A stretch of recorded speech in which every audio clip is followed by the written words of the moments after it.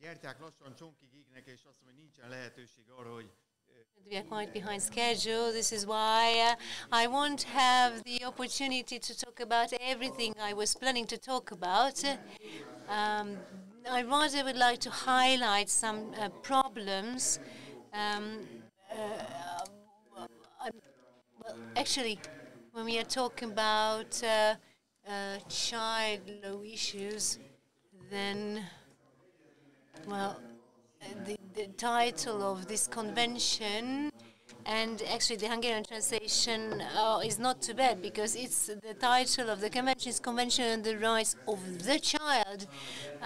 Well, the rights of the child, just like Maria Herzog talked about this morning,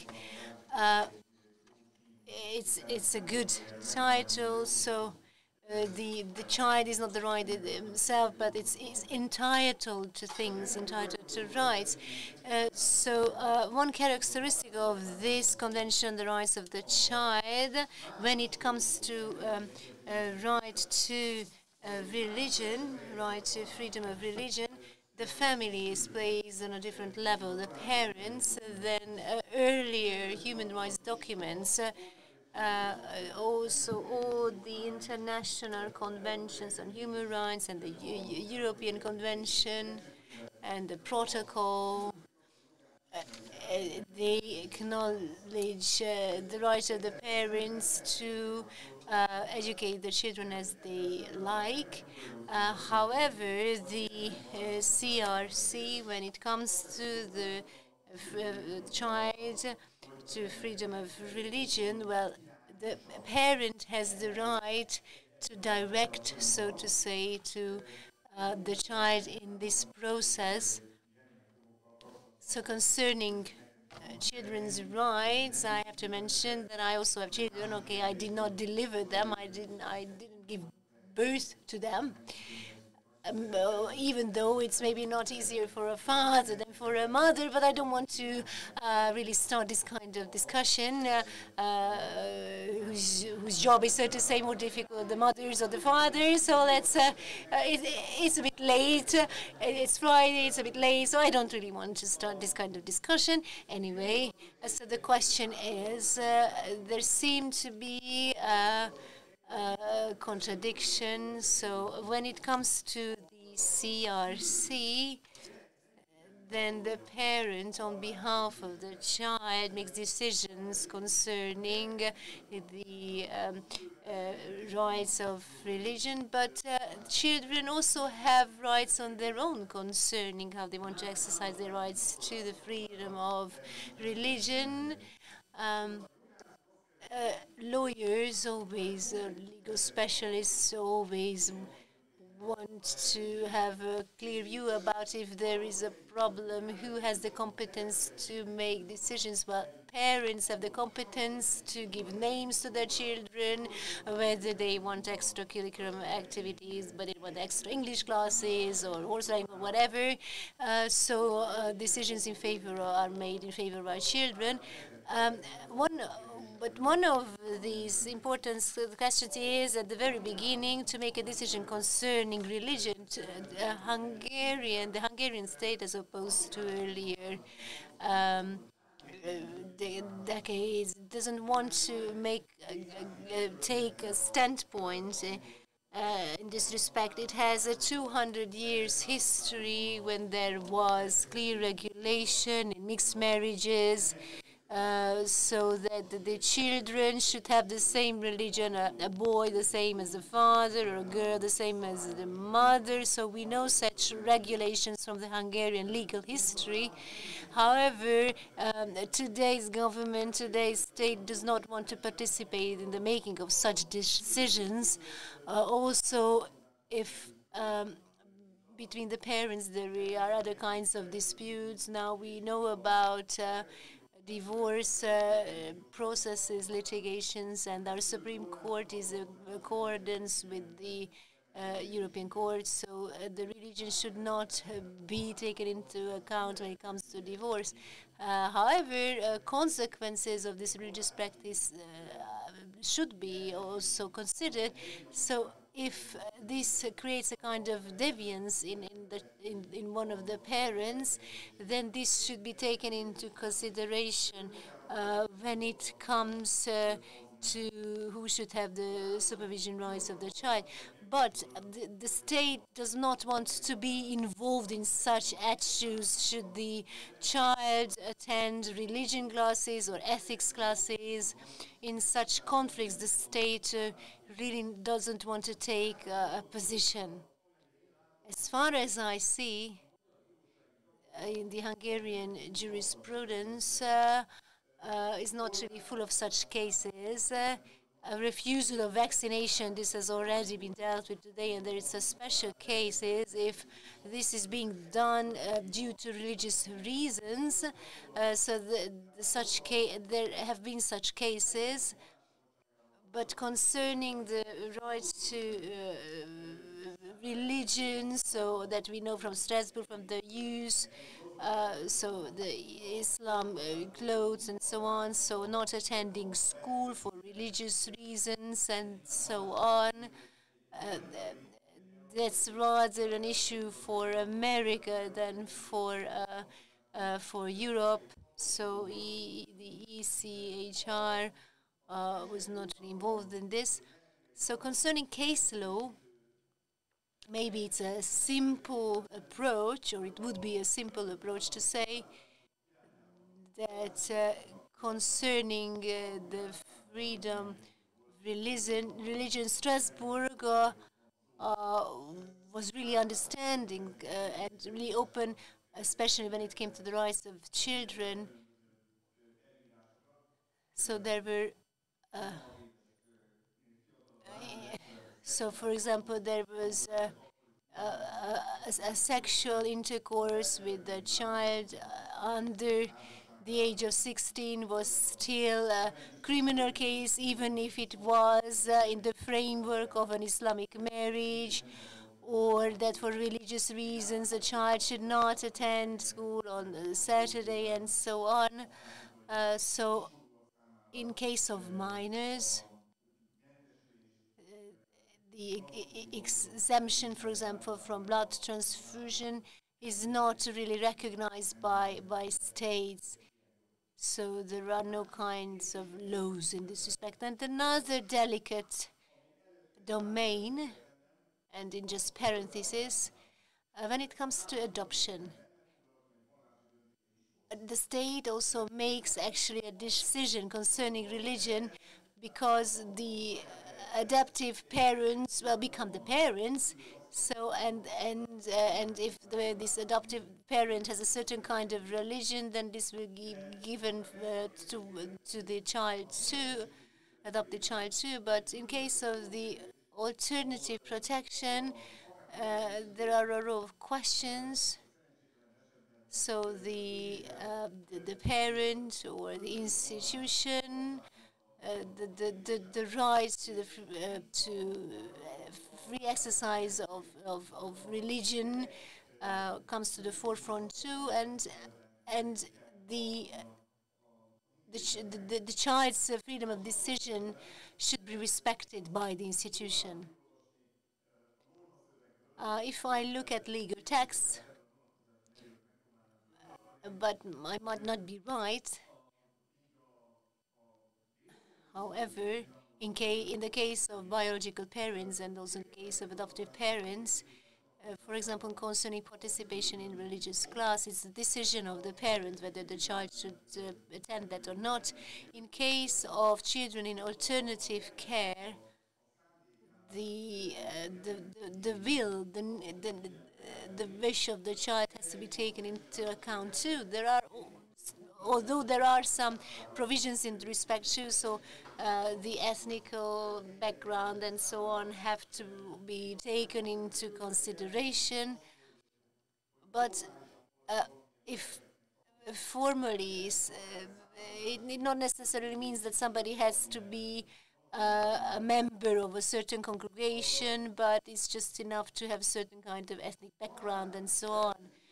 Now, concerning the inner relations within a family are a really delicate matter, and religion is also a very touchy issue.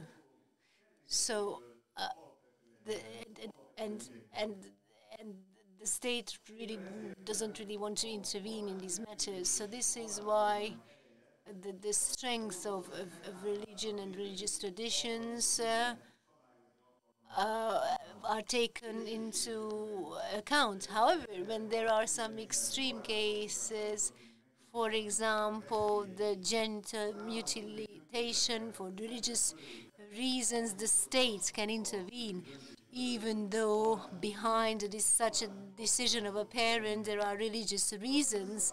But still, the main rule is that the integrity of the family shall be protected, and the state does not should not necessarily intervene into such family conflicts. Those who have teenagers in the family, to them I do not have to explain what such conflicts mean. So these do not have to be taken into legal domains, and the state does not really want to intervene. So it is the natural right of parents to really give over this knowledge, their own traditions to their children, and how children should be involved. There is in Germany, in Austria, Religionsmündigkeit, this kind of concept that from the age of 14, children have the right to decide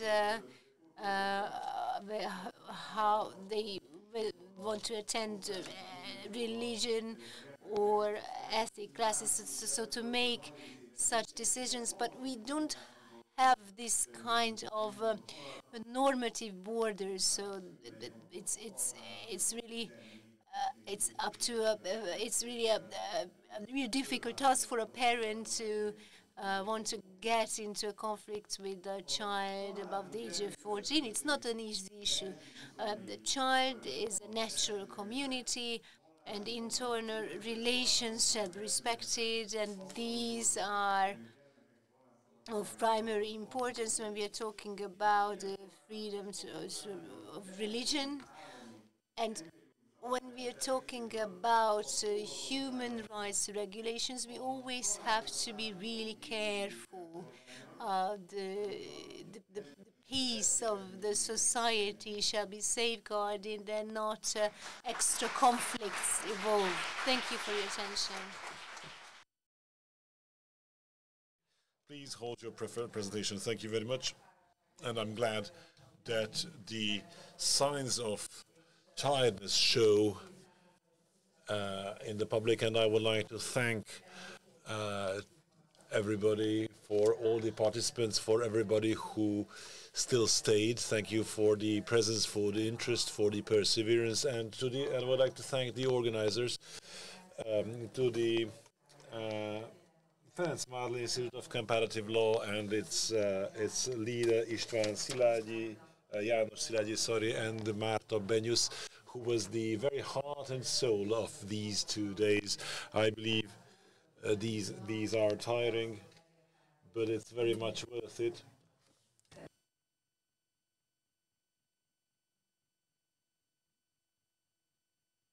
And I believe they were able to touch upon each and every aspect. As for my subject, so the right of the child to freedom of expression in family law litigations, I believe I'm in an easy situation, because yesterday we had an exceptionally good panel discussion where we basically started warming up for this subject. And we actually dissected several elements, several components of this topic. And maybe it's the legal component that I would like to introduce. And I would like to start out by saying, and I will very much keep my 15 minutes, that in 2018, when the new Code of Civil Procedure came into force, then when defining family law litigations and when regulating family law litigations, a very important aspect was the interest of the minor child. And few know, or it is maybe not conscious, that in terms of parental custody, according to old litigations, these were not regulated separately. They were not considered to be litigations concerning personal estate. So, but now it is provided for as a special case. It was very important that when regulating family law litigations of the Code of Civil Procedure, then the guidelines of the European Union should also be contained. These were present in the old Civil Code of Civil Procedural Code as well. And I would like to highlight three things. One was enabling that the court officially, in the interest of the minor child, can exclude public participation. This does not have to be requested. Court can do this on its own, and the competence rules are very important, which also enable in family law litigations that the court, in accordance with the residence or usual place of permanence of stay of the child, should be the competent one. And the third aspect, which is a complete novelty and which was regulated anew, and this is still to be developed, this is listening to hearing the minor as the interested party, as a stakeholder.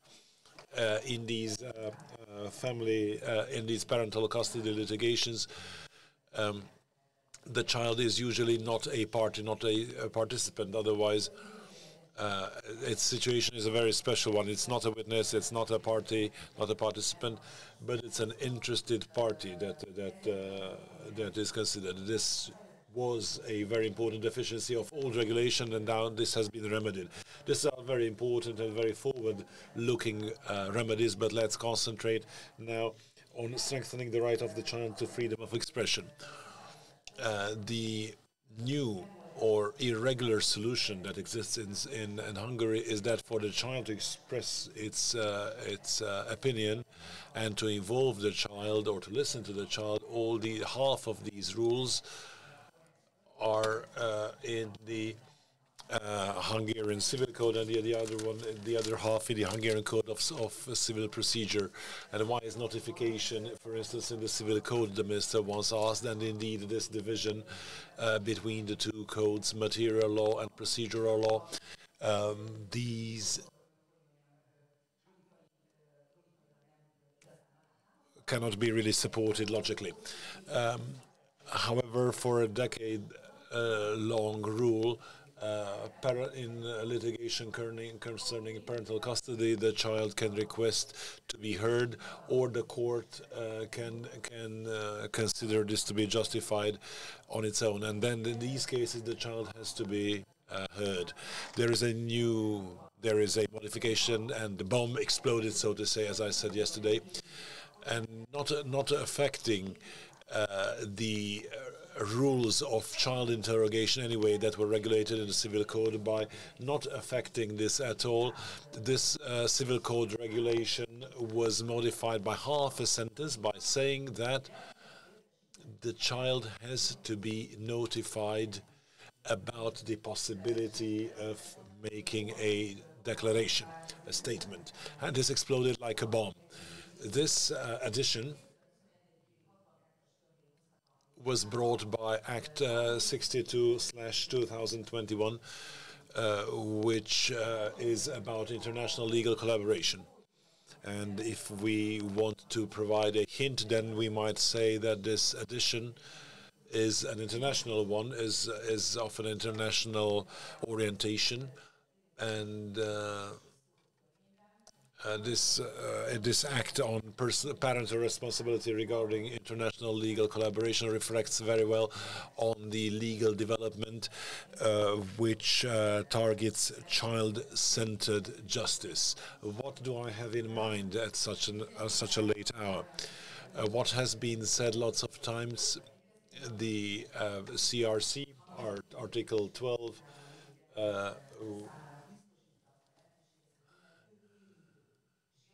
which means that the child can express its opinion in each and every issue affecting him or her. And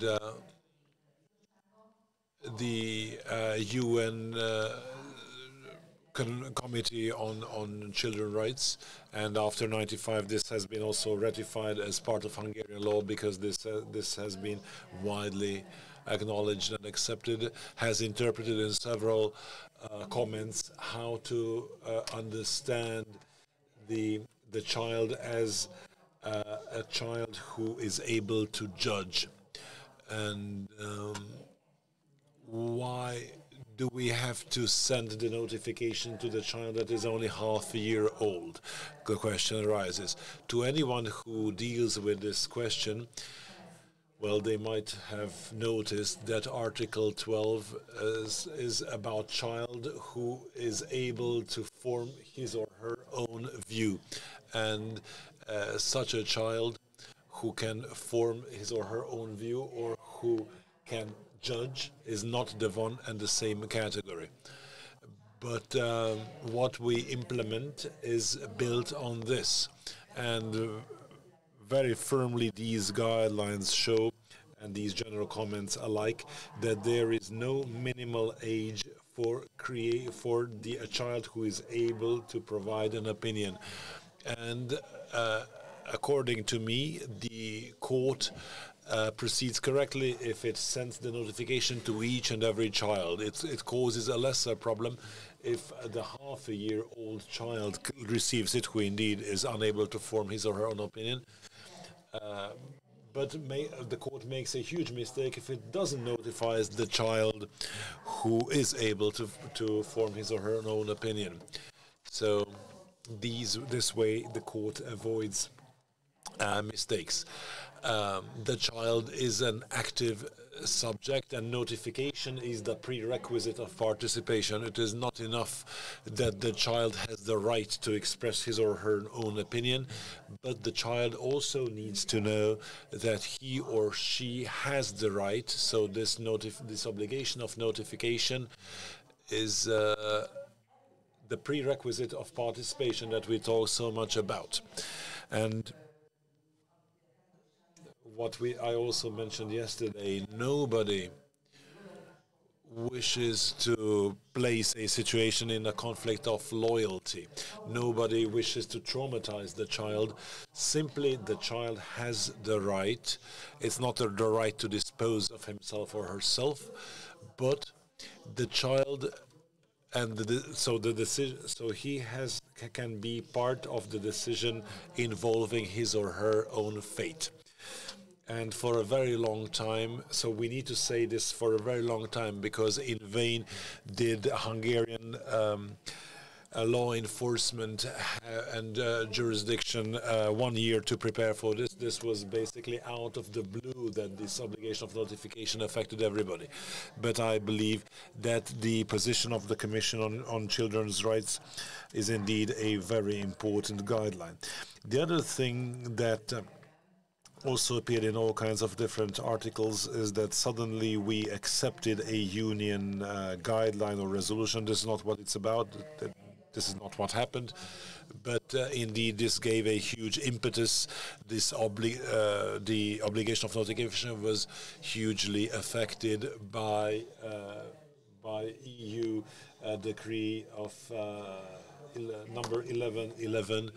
This is the Brussels 2B. This is the decree which on the 1st of August 2022 came into force, and this also names the child's own right to his or her own declaration.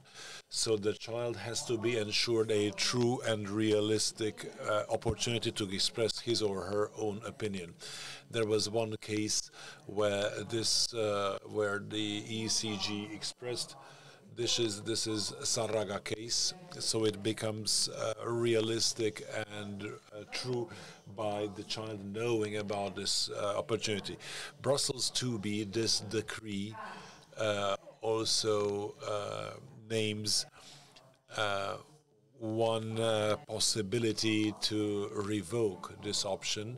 So the acknowledgement of a decision and the execution of a decision can be denied. It can be denied both execution and acknowledgement if the decision was taken without the child who has the ability to judge having been given the possibility to declare his or her opinion. The question, is there an exception? Yes, there are two exceptions. If it's of utmost urgency, or if it affects only the goods, the wealth of the child. But in the council, there was a recommendation when discussing this decree that the agreement should also be in terms of among the exceptions when the child's declaration is not needed and the child does not have to be provided this opportunity. But this exception was harshly but firmly refused, so no member state approved of this. Whatever appeared in practice is that the agreement, which is of similar value as the sentence itself, the child has to be notified of this agreement as well. How does the notification of the child look in practice? Lots of questions arise.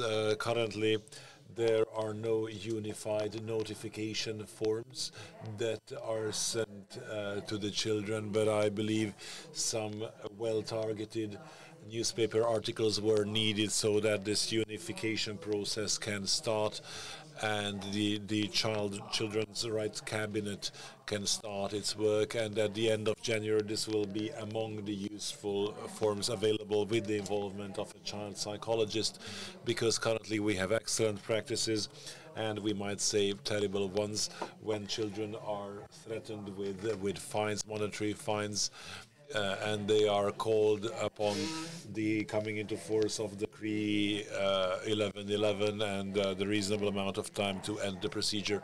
As a procedural jurist, I'm very much interested, and in the framework of the last session, the question also arose that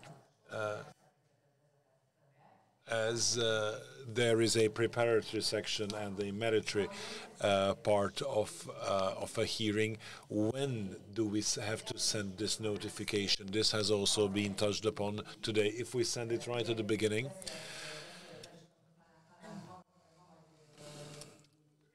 I don't know whether it was yesterday or today that someone mentioned it. So that the child is always listened to at the end. That if we notify the child right at the beginning of the procedure, because the child perceives time differently, and if he is to be listened in 8 months' time or till 12 months' time, if he or she requests to, I believe the judge has to send this notification by assuming that the child will indeed request his or her interrogation. So the sending of the notification and the eventual interrogation of the child, well, there should not be too much time between these two. This is a very important aspect, and I believe that in order not to experience this new regulation like out of blue, and not to experience this as something bad, because this is something utterly good. It is unfortunate that previously this was not part of public opinion, but indeed we need a paradigm shift in order to accept this, and we need to acknowledge that in these cases the child is not the object but the very subject of the litigation. His opinion indeed matters. Thank you very much for your attention.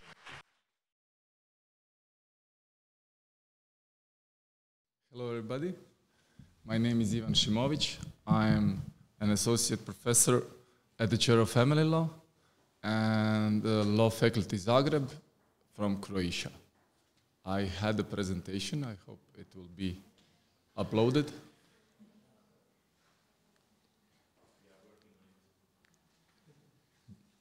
Thank you very much. So the topic of my presentation is the right of the child to be heard in Croatian family law system and judicial practice. I will start off my presentation with the overview of the main national legal sources that regulate the child's right to be heard in Croatia. So this is the Constitution of the Republic of Croatia and the Croatian Family Act, in short CFA. So the child's right to be heard has a very important position within the Croatian Family Act and is prescribed both by substantial norms and by procedural norms. Article 86 of the Croatian Family Act prescribes how this right should be executed or exercised in everyday life, how this right should be exercised in all judicial and administrative proceedings. And it also prescribes who is first and foremost obliged to respect that child's right and to help the child express his or her own views within everyday life situations or within all judicial or administrative proceedings. I will focus on paragraph 2 of the Article 86 of the Croatian Family Act because this is the focal point of the presentation.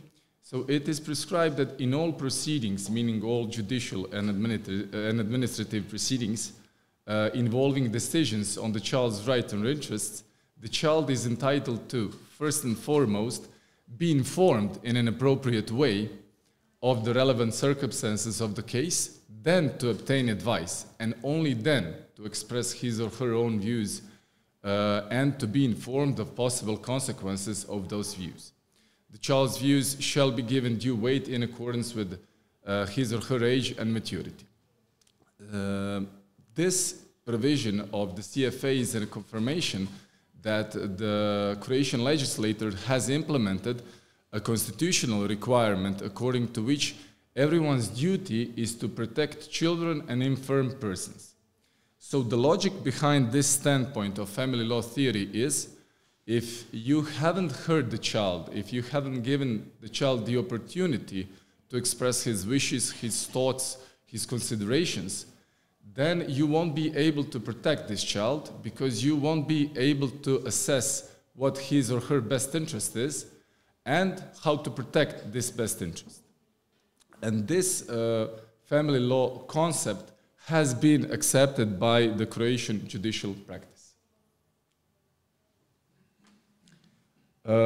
In Croatian family law theory, it has been emphasized for a long time that there is a strong connection between the right of the child to be informed and to be heard, as prescribed in Article 86, and the principle of primary protection of the best interest of the child, as prescribed in Article 5 of the CFA. The same link or the same connection exists between Articles 12 and Article 3 of the Convention on the Rights of the Child, as is emphasized by the Committee on the Rights of the Child in the General Comment number 12. So it is prescribed that there is no tension between Articles 3 and 12 on the complementary role of the two general principles.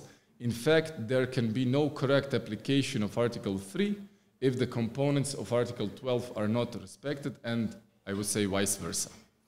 And relying on this standpoint of the Committee on the Rights of the Child, the Croatian family law theory and then afterwards the Croatian judicial practice formed a standpoint that correct application of the right of the child to be heard, to be informed and then heard, is a precondition for the correct assessment of the best interest of the child and the correct protection of the best interest of the child. So to speak, our Constitutional Court of Republic of Croatia, in one judgment, it was stated that the right application of the right of the child to be heard is like a hallway leading to correct assessment and correct protection of the best interest of the child.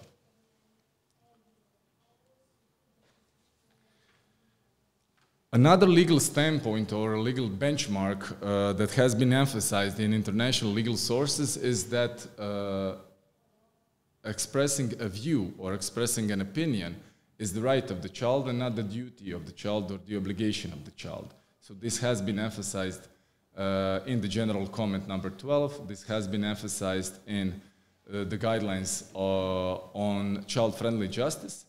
and most recently in Brussels 2-ter regulation, where it has been in recital 39, it has been written that while remaining a right of the child, hearing the child cannot constitute an absolute obligation, but must be assessed taking into account the best interest of the child. So this legal standpoint has been implemented and explicitly prescribed within procedural norms of the Croatian Family Act.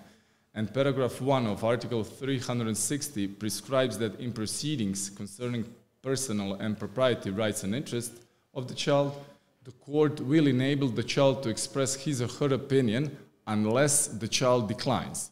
So this confirms that this is, in fact, a right of the child, not the obligation or the duty of the child. Another provision that I find very interesting and very important is that the competent court is not under an obligation to obtain a child's opinion in cases where there are particularly important reasons which shall be explained in the decisions. So these particularly important reasons, as the professor already mentioned, are if the child is exposed to a high amount of stress, if the child is exposed to manipulation by one of the parents, by both parents, by grandparents, by foster parents, or any third person that has influence on the child. And these are situations where the competent court is not under an obligation to obtain a child's opinion. So these legal standpoints have been accepted and implemented in Croatian judicial practice as well. So in one judgment, our constitutional court concluded that it is true that the Convention on the Rights of the Child stipulates that the child has the right to freely express his or her views, but during the proceeding it was unequivocally established that in this particular case the child cannot freely express his opinion because the mother constantly exerts a negative influence on the child. So the negative influence was a reason why the competent court was not obligated to obtain a child's opinion, because the competent court established that it was not authentic. The same, very similar case and very similar conclusion was made by the county court in Dubrovnik, where it was established that the conflict of interest is the reason why the competent court did not obtain the opinion of the child. I hope you don't think that I copied this from professor, but I thought this Croatian judicial practice was very important because it is in line with the standpoint of the Court of Justice of the European Union in a case that professor earlier mentioned. And the Court of Justice concluded that while remaining a right of the child, hearing the child cannot constitute an absolute obligation, but must be assessed having regard to what is required in the best interest of the child in each individual case, of course referring to Article 24 of the Charter of Fundamental Rights of the EU. Moving on, so we have established that in Croatian family law system, the child has the right to express his or her own opinion, but it also has a right to express an opinion in an appropriate place. So I find this to be very important because it's a precondition. This precondition needs to be met in order for the court to obtain an authentic opinion of the child. So opinion of the child that is deprived of any external influence by third persons. What is an appropriate place in Croatian family law system? The answer to that question is given by a bylaw on methods on communication with the child, where it is defined that an appropriate place is a premises other than a courtroom, a premises that is equipped and adapted for working with the child, and where the child is ensured privacy and safety. So in practice, in Croatia, this appropriate place is often a home of the child. So children are often heard within their homes, but a possible problem could be that this is also a home of one of the parents, of grandparents, of foster parents, or an institution where the child lives. In Croatian practice, the child is often heard within a special premises of the social welfare center, because the social welfare center is often used by the court as an auxiliary court body, because it has an expert team that consists of a lawyer, social worker, and a psychologist. So the court often uses a social welfare center, and social welfare centers have special premises that are equipped for working with the child. Premises of the court, well, in Croatia, only one or two courts, municipal courts, have special premises, and that is a problem that I will address in my conclusion. And the point is, wherever the child is being heard, it has to be without the presence of parents, because we want to obtain an authentic opinion of the child. There is one problem that I wanted to point out within the provisions of the CFA, the Croatian Family Act. The child has the right to express his or her opinion in an appropriate place, but according to the general comment and the guidelines of child-friendly justice, the child also has the right to choose whether it will express its opinion directly or through a legal representative. In Croatian Family Act, this is not so, because if the child is younger than 14 years of age, the child will be heard through a legal representative, and that is a special guardian ad litem or another professional person. And in practice, this is almost always a psychologist, if not psychologist, then a social worker.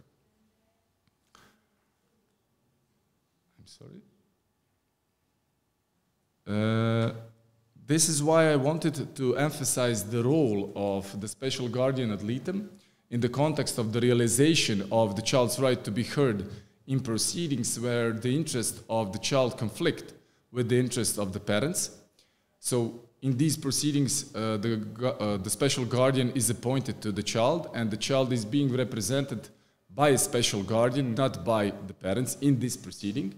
And there is an obligation of the special guardian ad litem to inform the child on the subject, evolution, and possible outcome of the proceeding in an appropriate way, and to assure that the child's right to express his or her opinion is realized. So this important role of the special guardian is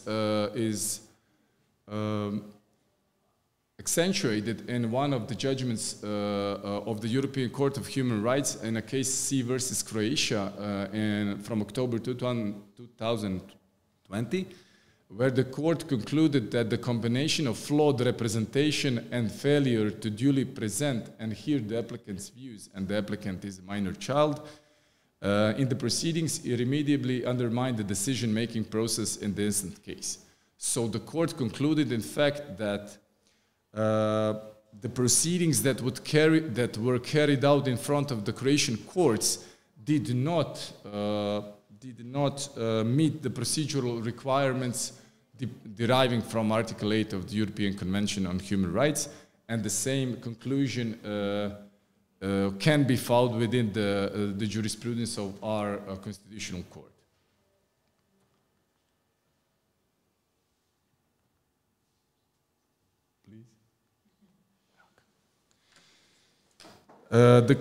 The conclusion would be that the provisions of the Croatian Family Act are and have been from 1998 in line with all the requirements deriving from international legal sources. And for the most part, the right of the child to be informed and to be heard has been adequately protected by the Croatian Family Act. The problem that we see is not within the provisions, but within the exercise of those provisions in practice. Why? So I believe that the problem is that we have no specialized family law courts that that would have integrated support services, auxiliary services. Our Ministry of Justice says that we don't have enough resources. Ministry of Justice is not very supportive toward judges and toward courts. I don't know why this is so. Only a few municipal courts have family law departments and have appropriate premises equipped for working with children. I already mentioned that courts often use social welfare centers as auxiliary court bodies to hear the children that are parties to the proceedings, and the social welfare centers are undercapacitated and overburdened. And the problem is that we don't have enough special guardians at Litem. We have that, so we have 19 of them, and they cover the whole of Croatia. And annually, they have around 4,000 cases, and represent from 5,000 to 8,000 children. And our ombudsman for children made a survey, and the result was that in only 15% of hearings, of court hearings, the special guardians were present at the hearings. And they were legal representatives of children, so the conclusion is new violations of procedural rights will arise, definitely, concerning the Republic of Croatia. The examples are here, so we have a case, C versus Croatia from 2020, and we have fresh judicial practice of the Constitutional Court that confirms that there are new violations of procedural rights of children. Thank you for your attention, and I would want to show my gratitude to the organizers for inviting me. Thank you very much.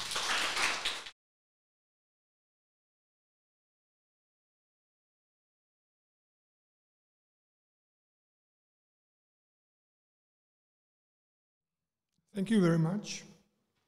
Good afternoon, ladies and gentlemen. It is my pleasure to present you findings of the research we have performed together with my colleagues from Czech Republic. Our research was founded by the Grant Agency of the Czech Republic, so special thanks to the agency.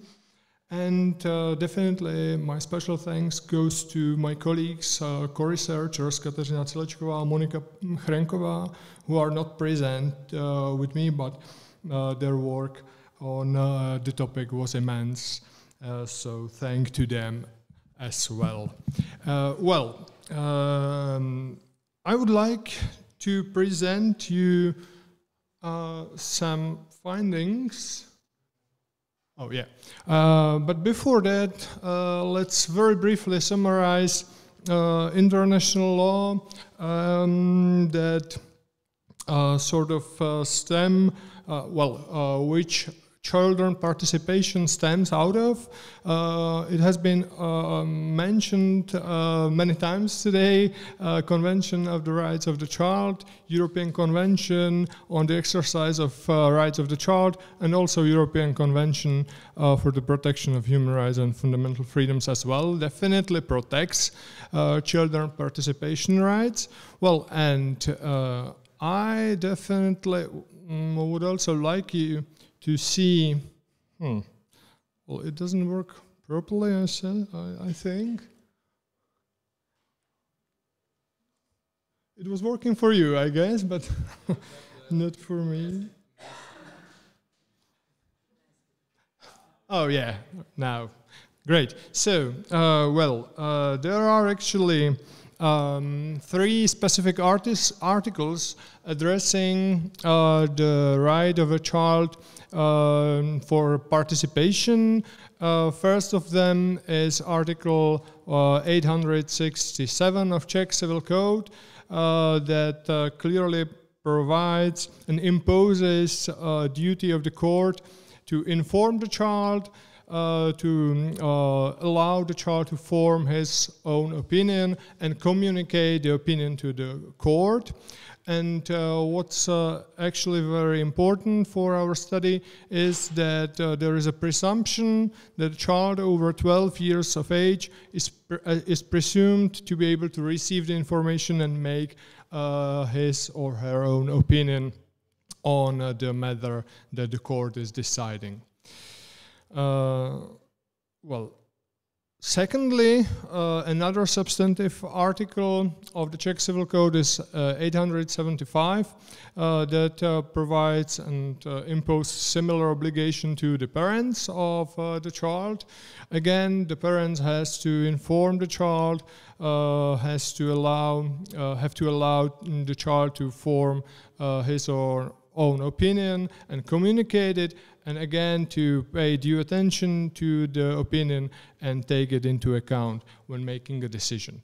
Well, and speaking about the procedural law aspects, I have to point out to Article 100 of the Czech Civil Procedure Code that specifically states that the court shall ascertain the views of the minor child by questioning the child directly, and only in exceptional cases the court may use other methods for finding out the views of the child. But you will see later on that actual Czech practice differs from the law to quite a degree. Well, before moving to findings of our research, I will briefly summarize some of the case law of Czech Constitutional Court, because I would say that the Czech Constitutional Court is actually, it has a leading role in strengthening participatory rights of the child. There are some cases that are quite important where the Constitutional Court found a violation of the rights of the child.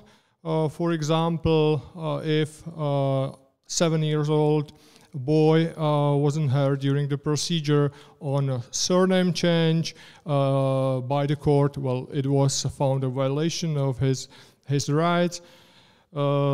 Similarly, if a 7-year-old boy was not heard in a procedure when the court was assessing which primary school should be chosen for him, again, it was a violation of his rights protected by the Constitution.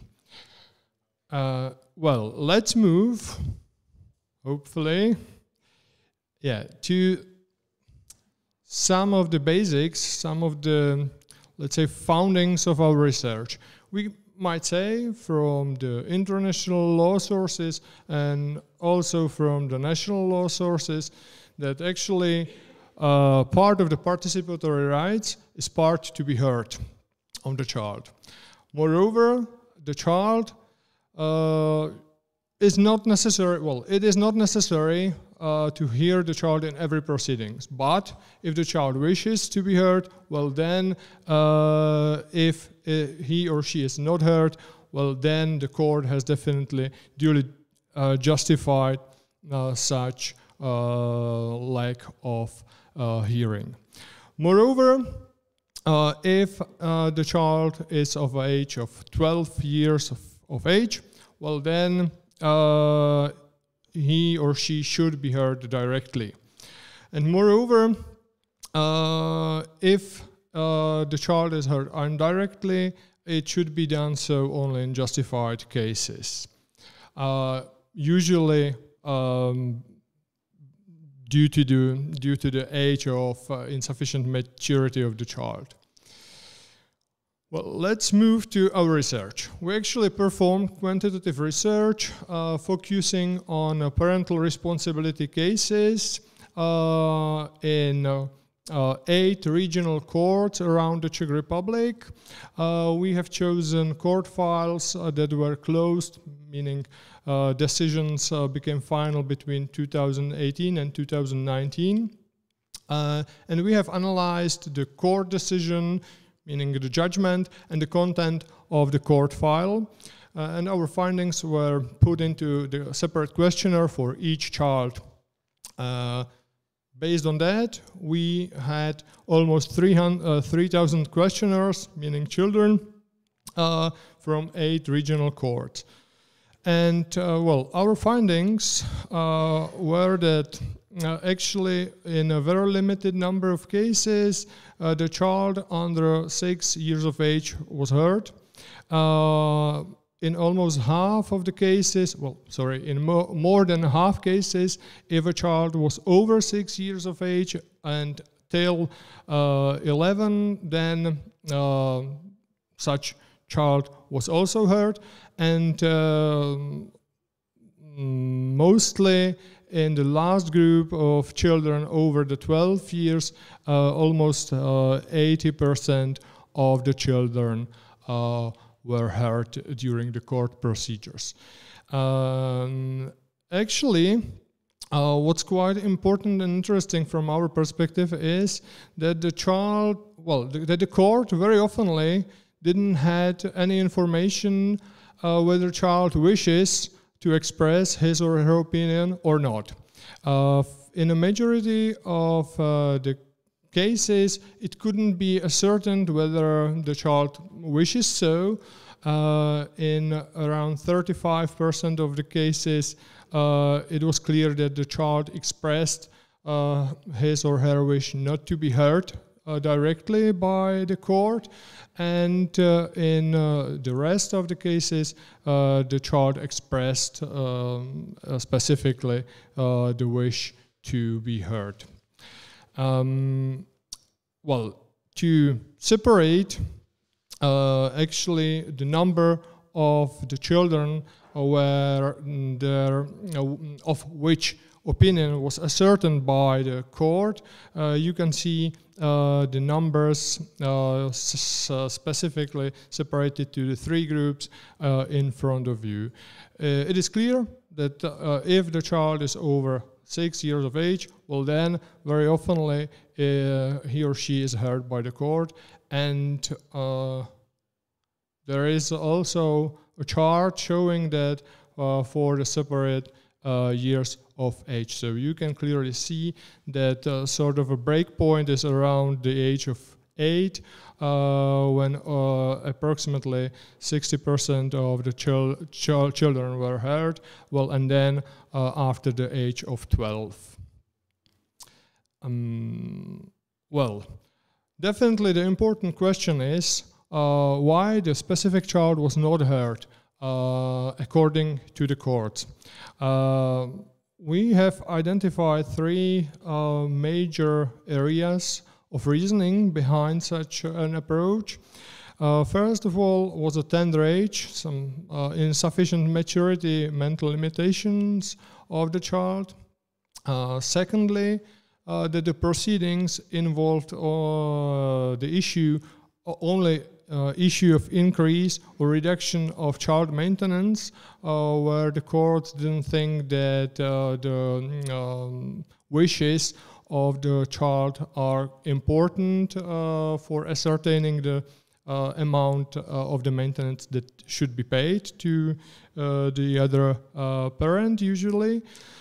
And the last group of reasons focuses on the fact that parents announced an agreement to the court on the exercise of their rights and obligations in respect of the minor child. And oftenly, in such cases, the courts didn't think important to allow children to express their wishes if the parents came to an agreement without the parents or without the intervention of the court. We have also identified some definitely bad practice where where in a number of cases, for example, parents didn't want to the child to be heard, and the court just followed their wishes and didn't ask the child whether the child wishes to be heard. Second bad practice, as an example, well, very oftenly, as you will see in a moment, the wishes of the child are found by the social workers, and sometimes it happened that the child was not at home during the visit of a social worker, so it was not heard. The social worker didn't come again, well, and nevertheless the court decided the case. Moreover, often social worker also automatically assigned the same opinion to the child that was ascertained to his or her older siblings. Well, and in a number of cases, it was a clear procedural mistakes since the child was over the age of 12. The file didn't show any limitations on the part of the child, and still their opinion was not ascertained, their wishes were not given to the court. Speaking about the ways how the wishes of the child are found by the Czech court, well, in the majority of cases it is indirectly. Only in 10% of cases the child was interviewed by the judge directly, and if the child was heard indirectly, in the majority of cases it was a social worker, child protection authority or agency who was performing the interview with the child, and other possibilities were only in a limited number of cases, like a mediator counseling center, or some appointed experts, or even child representatives, meaning the parents of the child. What's from our perspective sort of threatening is that the practice of the courts varies significantly. You can see that there are courts that heard almost 90% of children, and there are courts that heard only 1/3 of the children they were handling their cases. So, due to limited amount of time I have, I would like to switch to conclusions. So, from our perspective, there are definitely still limits in the Czech court practice, and well, in general, we think that Czech courts usually find out what are the wishes of the child if needed, and take those wishes into account. But there is a clear undesirable difference in approach among the courts around the Czech Republic. Sadly, the children are very often not heard directly by the judge, but indirectly by the other persons, and without possibility to make a choice, without informing them about such a possibility to speak directly to the judge.